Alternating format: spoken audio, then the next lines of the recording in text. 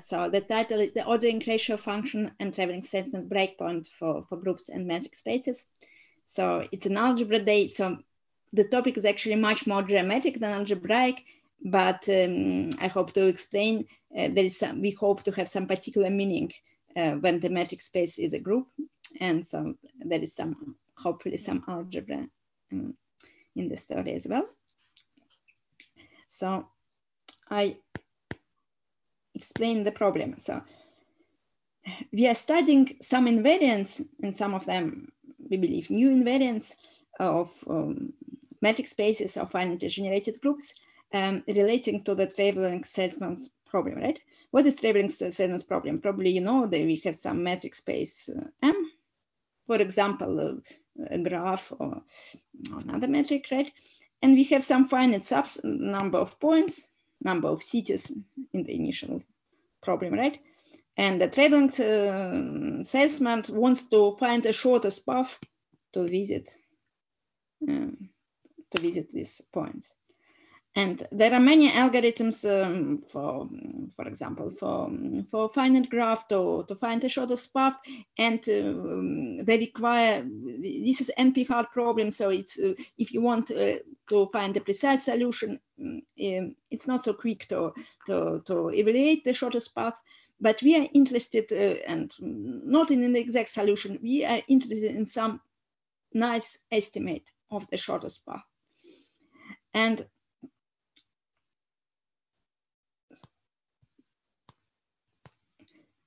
maybe I give some definition. So we will be considering the following function. Yes, so, and we will be speaking about the universal traveling salesman problem. What does it mean, universal?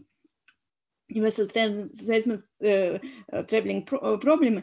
It's a problem that was started with the works of John Bartholdi and Platzman in the 80s for the plane. And the question is, we want to enumerate all the points of our space. Let's say for the moment, let's think that the space is discrete, not so very important. Anyway, we consider some order on the points of our set. And given a subset X, like we have here, when we have this subset X, we want to visit, we don't make a particular calculation to estimate the shortest path for X. We just use the same order of all points of M, and say we want to visit the points of X in this prescribed order. It gives us some approximation of the shortest path. So here's the definition we consider, right? So we consider the set which contains at most k points, and we look on the ratio of some length given of an order on our metric space divided by the optimal path. If we want to know how large is this ratio, what are easy examples, some more or less obvious example.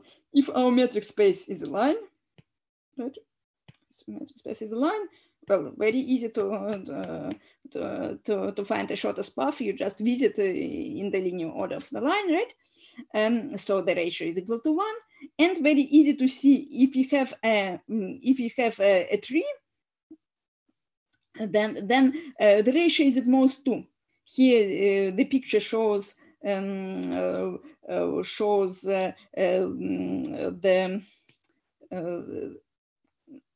the order on a tree, right? So if you have a tree, we just draw this tree, and then this orange path visit all points at most twice, right? And we consider the order that corresponds to the first visit. It's very easy to see the ratio is at most 2. So some spaces that have a more or less trivial estimate for us are metric trees. And maybe I'll come back to that. We can see another quality of what we call traveling salesman breakpoint. We consider this function. Function measures how an order on a space can estimate the shortest path, and traveling salesman breakpoint is the value, the first value where this ratio, this function is smaller than k. So an obvious estimate for our function O of k is obviously at most k. when we have k plus 1 points, we have some diameter, and in whatever order we visit the points, we will have at most k times diameter. So it's no, if the ratio is k, it's the worst possible case. It means the order was absolutely absurd, right, to estimate the ordering ratio and function. And when we look on the values, on the first values where we don't have k, where something reasonable happens with the order. And these are two quantities we want to study. So this story starts with what is called Bartholdi-Platzman algorithm. Yes, so maybe I have to mention, so because not related so far to the topic of my talk, so I have so many so many works with Laurent Bartholdi on growth of groups. So when I mention Bartholdi, some people always think I'm speaking about Laurent Bartholdi, but it's quite another Bartholdi, right? So somebody in computer scientist, well-known computer scientist, who introduced in the 80s an algorithm to estimate traveling salesman for the plane. And here's the idea of Bartholdi and Platzman. Consider a square. It's not very important if you consider a finite square on infinite. It's easy to see, it's more or less the same. But consider, for example, a finite square. What is a good way to order the points of the square? So here, for example, on the right-hand side here, it's a lexicographic order of the plane. This is a very bad order for us. It's very easy to see. Our function will be equal to k if we order the points of the plane lexicographically. This is not good.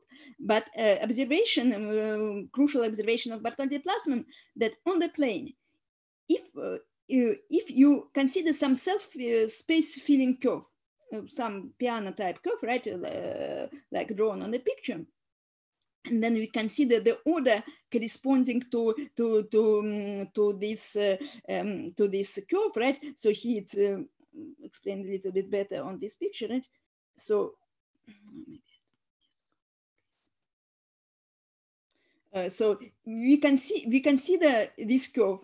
We visit all points of, for example, all integer points here of the square following this curve, and we consider the order of corresponding to the first visit of the curve.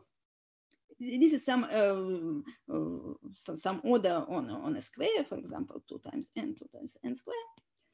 And the observation of Bartholdi and Platzman was that if you consider the competitive ratio in terms of cardinality of the number of points, so in the notation we introduce now, it's this function ORFK. So Bartholdi and Platzman showed that this is the Bartholdi and Platzman showed that in the case of the plane, in the case of this particular order, ORFK is at most constant time logarithm k, right? And when we found this algorithm, actually at first they believed that the ratio is even better. So they had the wrong guess at first. They said, okay, we show that there is a logarithmic estimate, but they wrote explicitly in one of their papers, we hope that the ratio is constant. No. The ratio is not constant, right? So soon it was realized for this particular order, lower bound is also logarithmic. But the question is, what is the best possible order? This problem is open even on Z2, but it's known, maybe I didn't write it. So if you consider any order T, an arbitrary order in Z2, it's known that there is log some power estimate, like something like 1/6, log 1/6 of k estimate as a lower bound, a reasonable conjecture that this logarithm is asymptotically optional, and this is not known. And here I wouldn't say something new, but maybe before explaining theorem A, I go directly to theorem B. So first question we ask, what are spaces where the ratio is best possible, meaning constant, right? And one of the results we prove, we show that if a space is delta hyperbolic, let's say a graph of bounded degree or some hyperbolic of some bounded geometry. Then, in particular, if you take any finitely generated hyperbolic group, right? One of the first results we show that ordering ratio function is at most constant. Maybe I say a few words about the proof a little bit later, and so, but several questions we address. So with some best possible situation, right, which happens for that hyperbolic, or if k is greater, is bounded by a constant.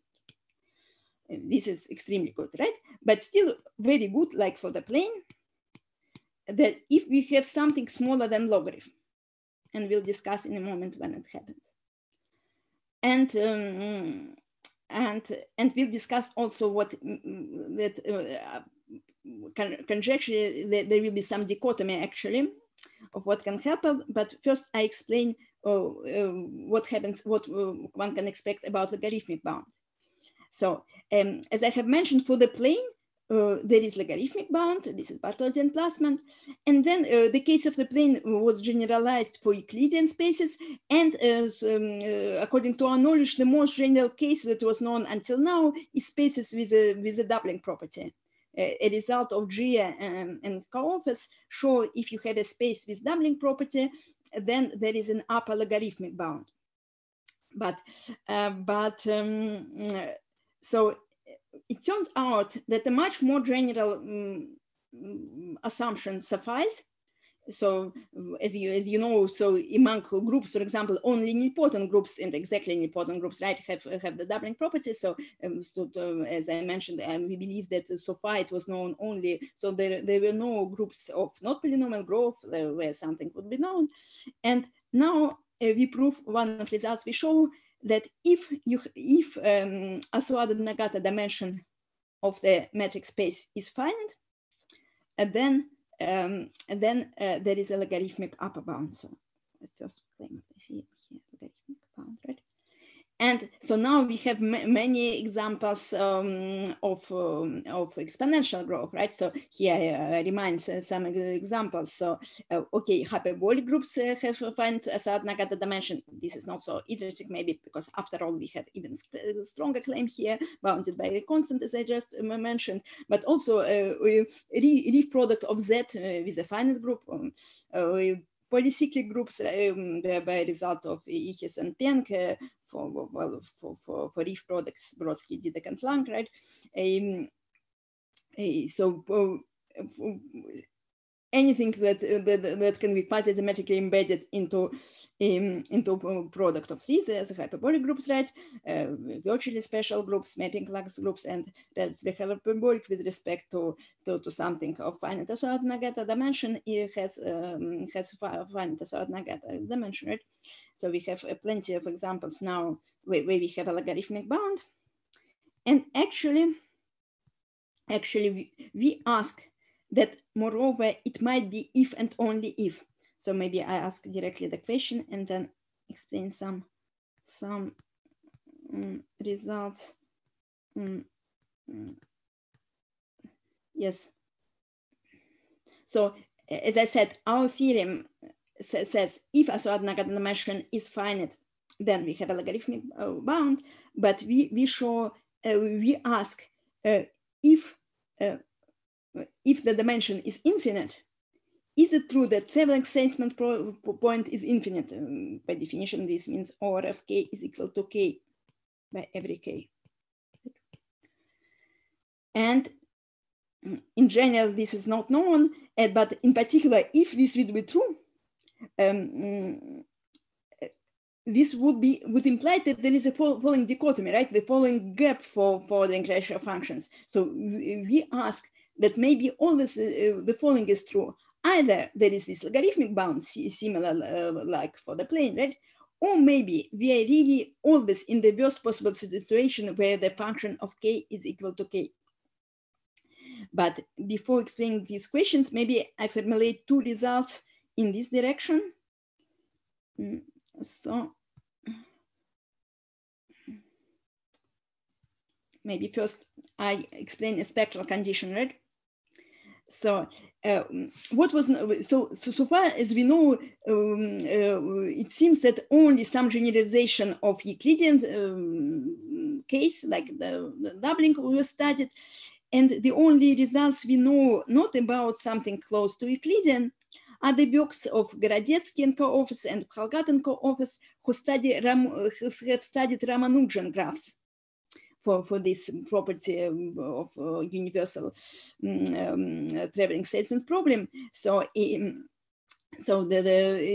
two results has shown that if you have a sequence of Ramanujan graphs, with some, they also had some assumption of the Goff, moreover, they have shown that in our terminology, they have shown that OR of K is greater than constant times K. They have shown a linear, the results imply the linear bound on K if we have a sequence of Ramanujan graphs with certain conditions. Now, it turns out that a much weaker spectral assumption is sufficient. So here it's stated in our theorem D, right? So if the relaxation time, that is 1 over the spectral gap, is or small of log divided by log of the cardinality of the graph, then we show that traveling salesman point is infinite. This seems to be new even for Ramanujan graphs, because they, so, as I said, the previous results provide linear bound, but we show that really OR of K is equal to K. And now it's particular, our assumption is verified if you have any sequence of expander graphs, so not important at all to have something Ramanujan, and we have some graphs without expansion, and so this is one of the results that already for large class of something of infinite dimension shows that OR of K is equal to K. And another result, so now let's speak about groups, right? So this is about graphs. So in particular, the known results can be used already to construct some groups with linear ordering ratio function. So take a sequence of Ramanujan graphs. By result of Seide, you know that if you assume that you have this linear diameter to Goff ratio for a sequence of graphs, then by relatively recent result of Seide, right, so you can embed this sequence into a finitely generated group.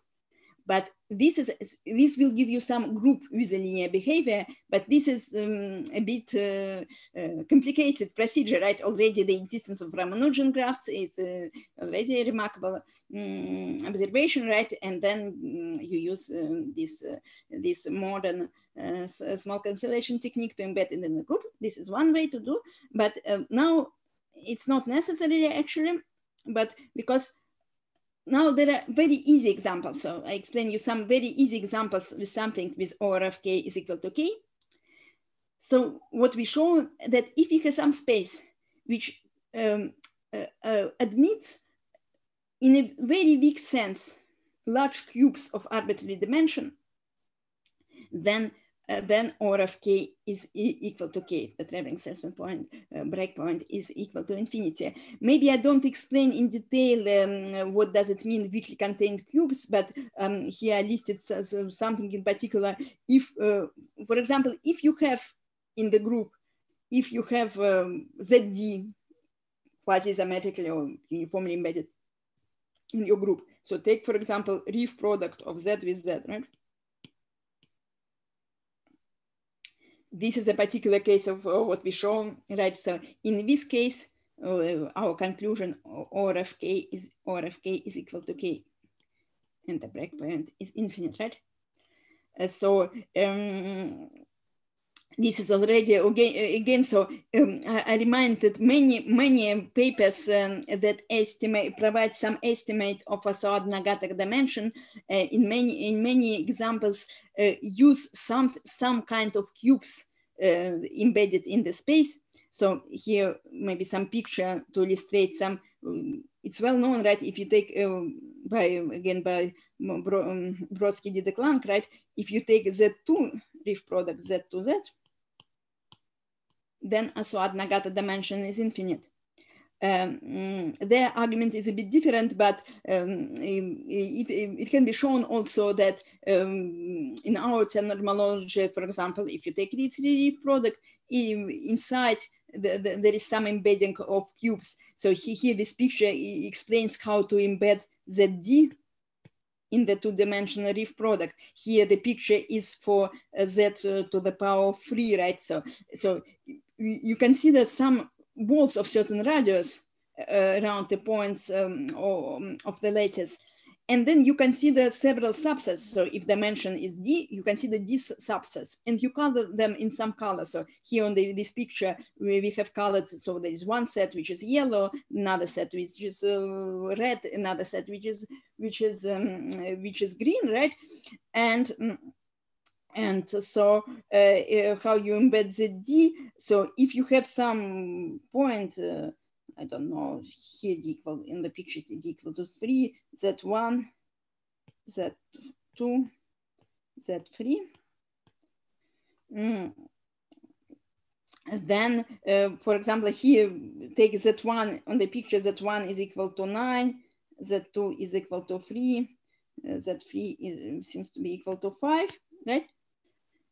Just consider the configuration. In the red set, since we have some 9, choose, is it 9? No, in the yellow set, first coordinate is 9, choose 9 ones, choose 9 points in the yellow set, because we have 9. In the second coordinate is 3, so we choose in the second set, which is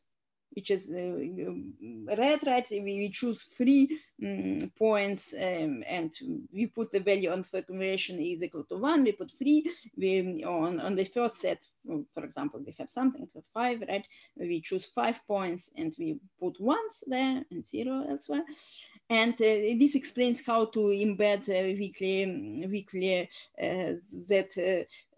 ZD in the two-dimensional Riff product. So this is a particular case of our theorem. So any space that admits weakly some embeddings of some embedding of large cubes has infinite traveling salesman's breakpoint. So maybe I say a few words about previous results first. So yes, these are some results, right? So these two theorems, theorem D and theorem E, this is to estimate this question about a Soad-Nagata dimension.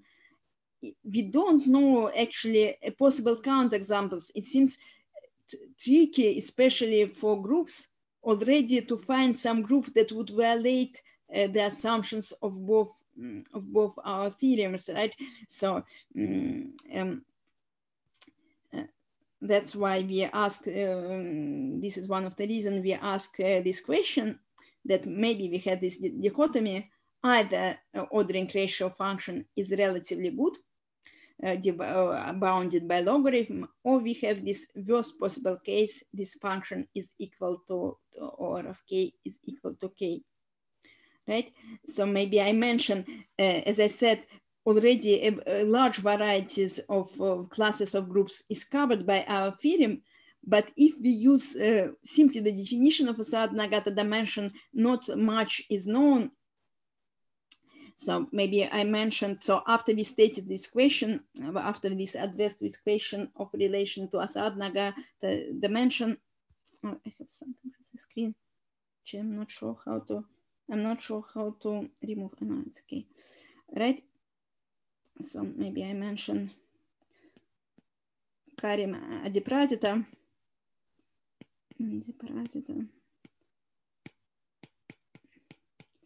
has recently shown, after we asked this question, if a Soad-Nagata dimension is infinite, at least you are not bounded by a constant. Not bounded by a constant. But as I said, we conjecture much stronger claim is true, and we expect that it's linear even with best possible coefficient in case the dimension is infinite. Maybe I say a few words about the proofs, but I explain, maybe state the last result. So one question is about spaces and finding best possible order on the space, at least asymptotically, right? As I said, we expect that maybe there is dichotomy, either you are logarithmic or the function is linear. Now I would like to mention even a stronger problem what one can ask. So far in Bartholdi-Plassmann algorithm, even on the plane, usually one searches best orders, right? One searches some orders where you have some bound. But it seems that maybe one hasn't studied the following question, which we study now. Let's look on all orders on our metric space, not necessarily searching the best possible order. I have some problem. Can you see if you are right here? Is it okay? Yes. But yes. If you could move your text a little bit to the left. Yes, to the left. No, this we see, like the theorem. Yeah, now we can see it, yes. Yeah, thank you.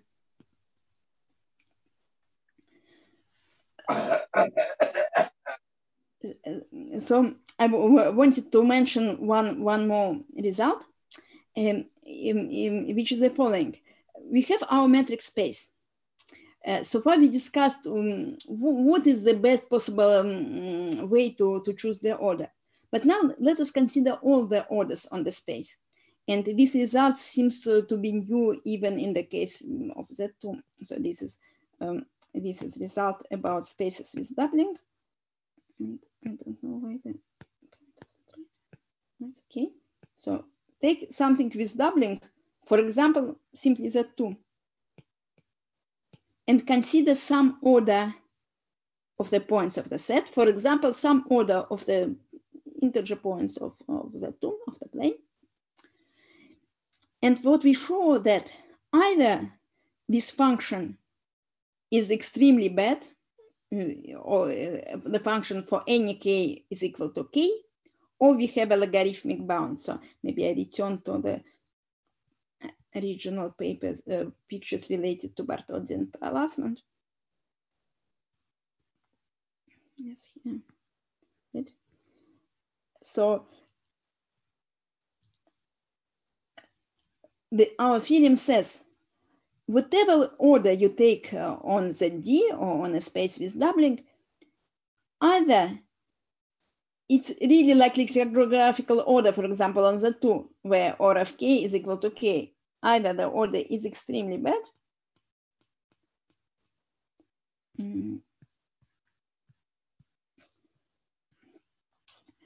or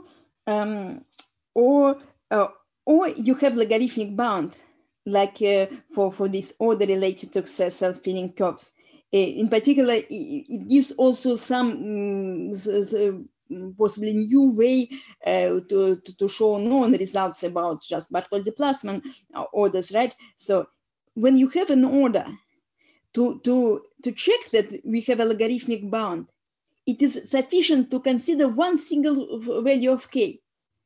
It's sufficient to consider some value of k and to show that O of k is not equal to k, right? Explains some meaning of this logarithmic bound. It explains, so far there is some value O of k is not equal to k, our theorem says, then you have a logarithmic bound, right? And maybe I return to the beginning.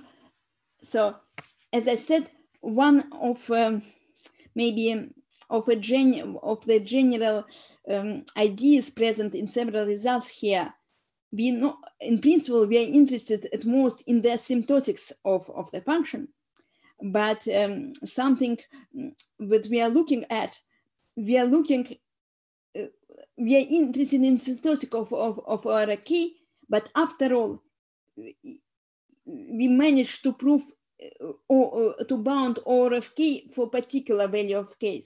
So maybe I just return to this question of traveling salesman's point. So traveling salesman's point is some value where O of K is not equal to K.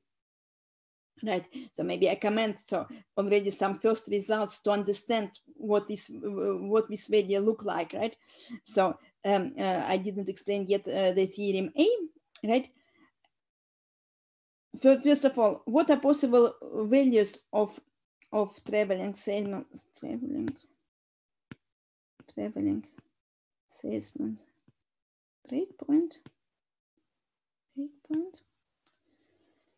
Just by definition, this is something which is at least 2, right? We need at least 3 points to speak something about traveling salesman problem and the order. So if you have only 2 points, whatever, or in whatever order we visit them, just the distance between 2 points, right? First possible value is 2, and here it's not so difficult to see that either you have something quasi-symmetric to a line, to a point, or to an array. Let's say you take, for example, some geodesic metric space. Then if you have a line, if you have an array, then this value TS break is equal to 2. And if our space is geodesic, it's if and only if the value is equal to 2, if and only if you have an array or a line or a point, geodesic, if and only if. And this is related to a result of Misha Kapovich about tripods.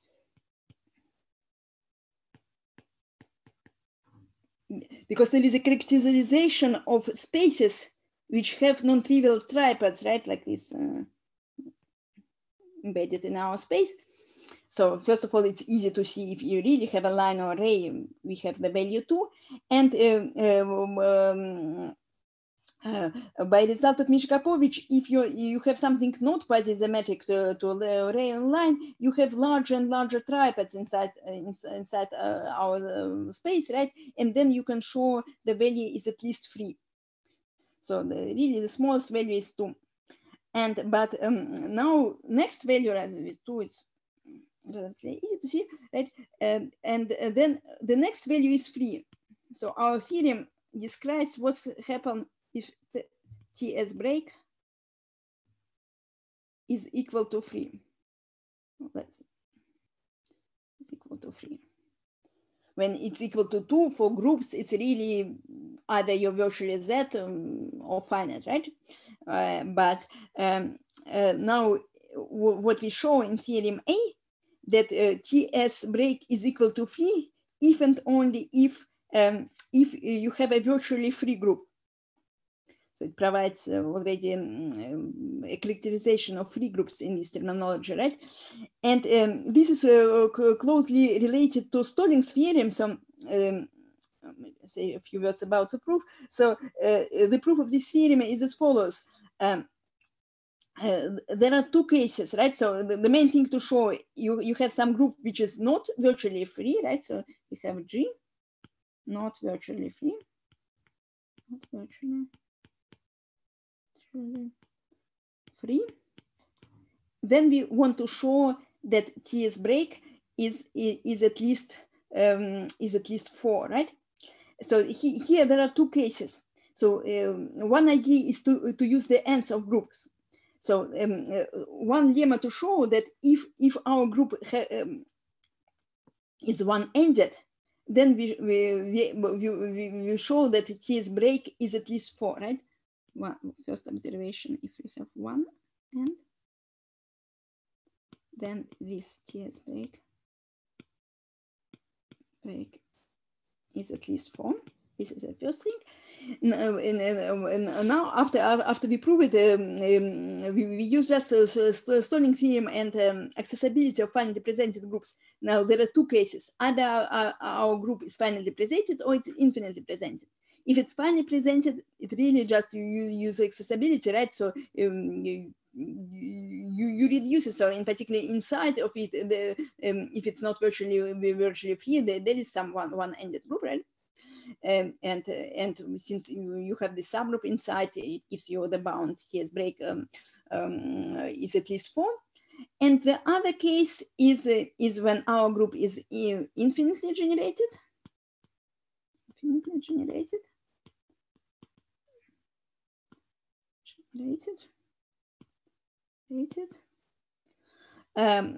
Then we also want to show that TS break is at least 4. And here the idea is follows. If the group is infinitely generated, it's clear that inside this group, first of all, there are nicely embedded circles, which are larger and larger.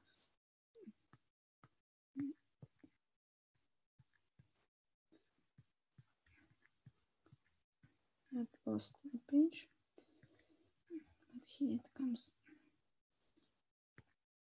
Yes, so if you consider the case when G is infinitely generated, first of all, there are circles nicely embedded, which are larger and larger, but this is not enough. But one can show also that if the group is infinitely generated, then inside you can have something.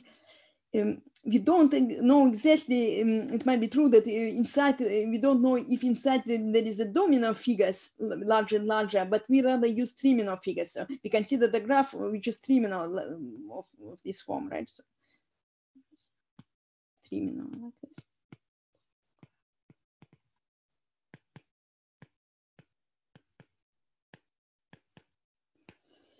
And we don't need that it's quasi-symmetrically embedded, but we want that some part of this graph are quasi-symmetrically embedded. And one can see if the group is infinitely generated, you can have larger and larger pictures like this. And here, in the second case, the main thing is to estimate this value, traveling salesman breakpoint for these triminal graphs. And you show also there is a bound by 4. And in the second case, we use this possibly distorted, but this nicely controlled triminal inside our graph, and to claim that TS break is at least 4.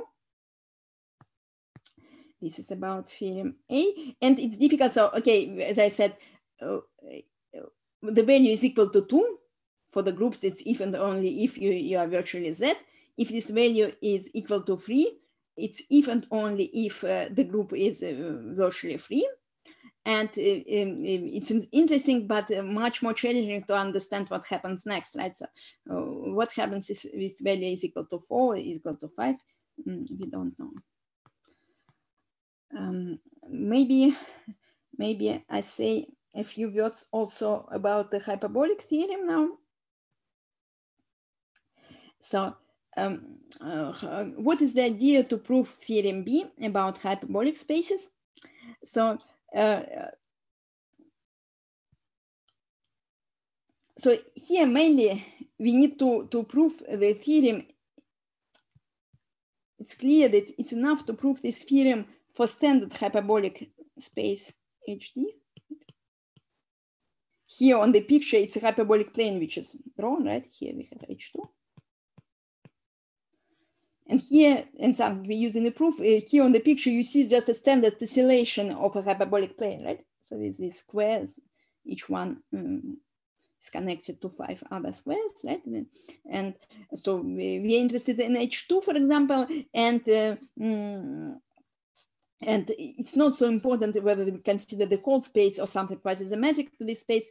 Yes, I didn't explain. So this function we consider, it's easy to see, it's some quasi-symmetric invariant. One should be a little bit careful. It's not quasi-symmetric invariant as it is if we don't assume anything about the space. But if we can assume that the space is uniformly discrete, for example, if we assume that the distance between any 2 points is at least some constant, then it's easy to see this function we consider does not change if two spaces are quasi-isometric, right? So this function is some quasi-isometry invariant, right? And now, so consider this tessellation and rather consider just the centers of this tessellation and consider the corresponding graph, right? Corresponding graph, hyperbolic graph. And we want to show that ordering ratio function is bounded by constant. First of all, by a theorem of Bonk and Schramm, right? Bonk and Schramm.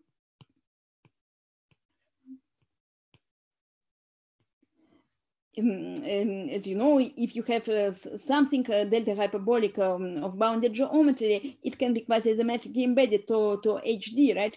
To a standard hyperbolic space. So the main question for us is really about HD, for example, for H2.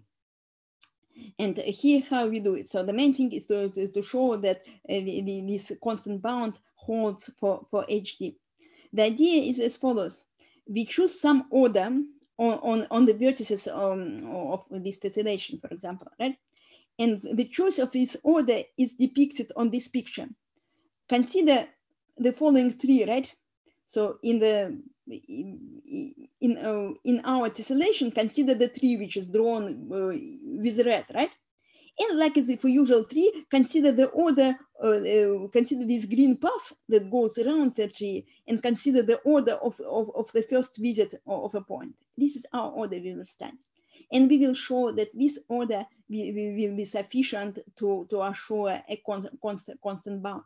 So, but attention, of course, we have clearly these trees in a hyperbolic plane, for example, but clearly our space is not quasi-isometric to a tree. It turns out that this order is quite good for our purposes, but also some remark. It's maybe not surprising that some relation of hyperbolic spaces to trees is helpful for us, but attention. So this particular tree I have drawn here is an approximation tree, as you know very good, right? If you have something delta hyperbolic, if you have some finite number of points, you can find a tree, right? You can approximate a metric by a tree metric with some logarithmic bound error, right? But a priori, just attention, if you have some approximation tree, a priori it doesn't provide any estimate on ordering ratio function.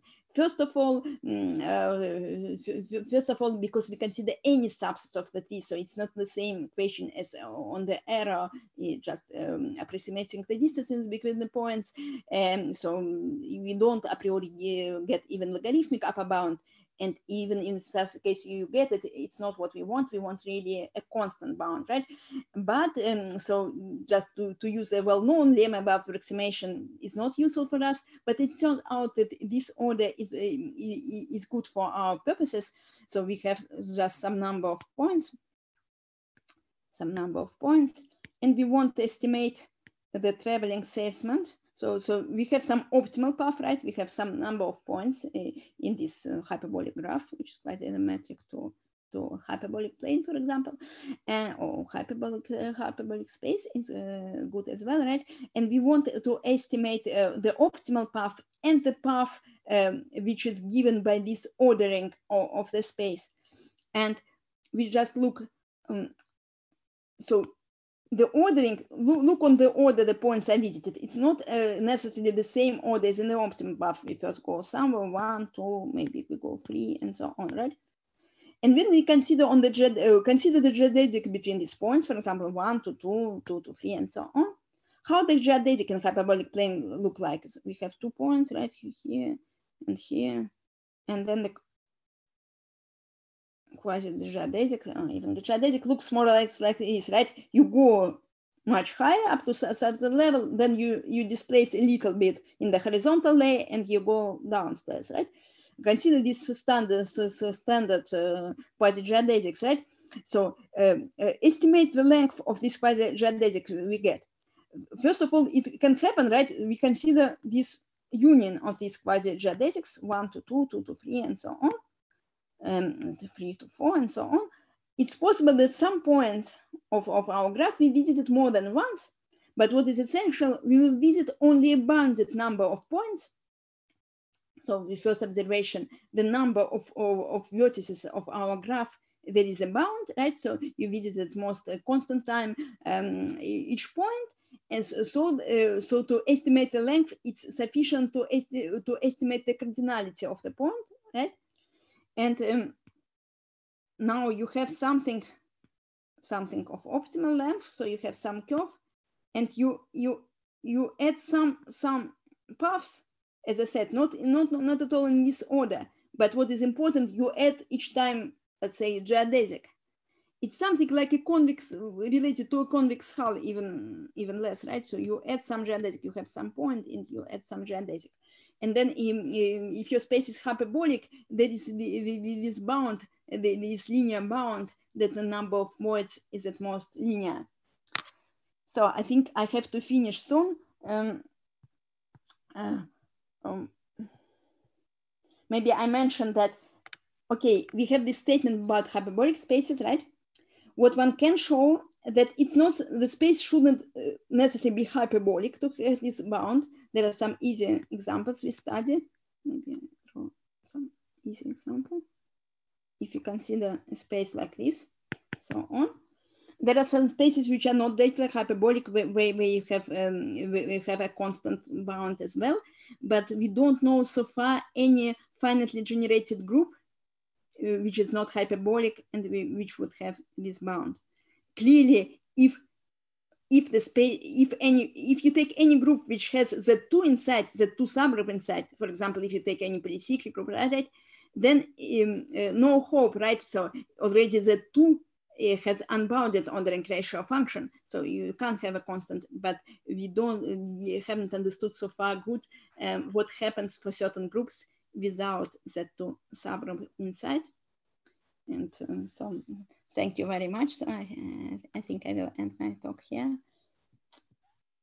Thank you very much. Let's thank Sanya.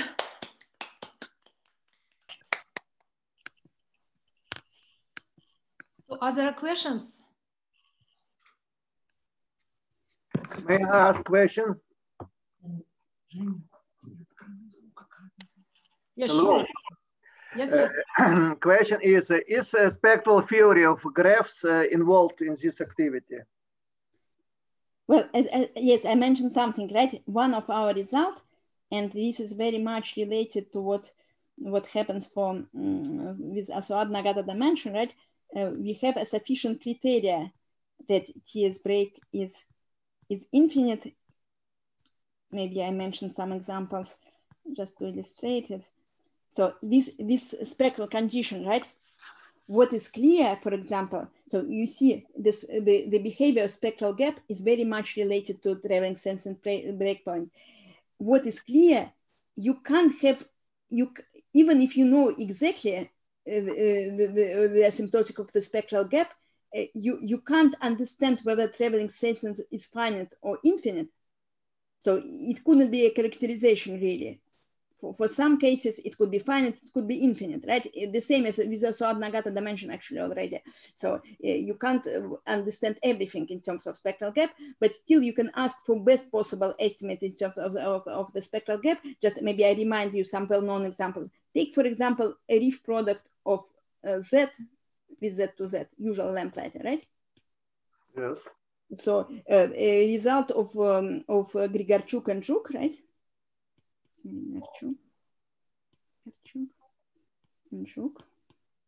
Shows you have log square of an E, now terminology right here for the spectral gap. And here certainly we cannot claim that traveling salesman breakpoint is infinite, because we know that Assoad-Nagata dimension in this case is finite, right? So by our other theorem, we know so far as Assoad-Nagata dimension is finite, we really have a logarithmic bound, and traveling salesman breakpoint is finite, right? So so one can ask also, so this logarithm squared is important because a more recent result of Tessera, Hume, Tessera, and Mackay show that in terms of Assoad-Nagata dimension, these lamplight examples are worst possible case for finding the Nagata dimension. So they have particularly this criteria when in terms of the spectral gap, Nagata dimension is infinite, right? But so this is related, but as I said, both for Nagata dimension and for these functions we study, we can discuss these sufficient criteria, but it can never be a reformulation. You can't hope to explain. Yes, maybe. Yes, maybe I don't have time to explain. So there are two things. This function we discussed for this. If a spectral gap is not bounded, there are sufficient conditions, but they don't. You can't have a characterization. Something special happens for expanders when the spectral gap is really bounded. This is a second part of the theorem that I don't have time maybe to explain.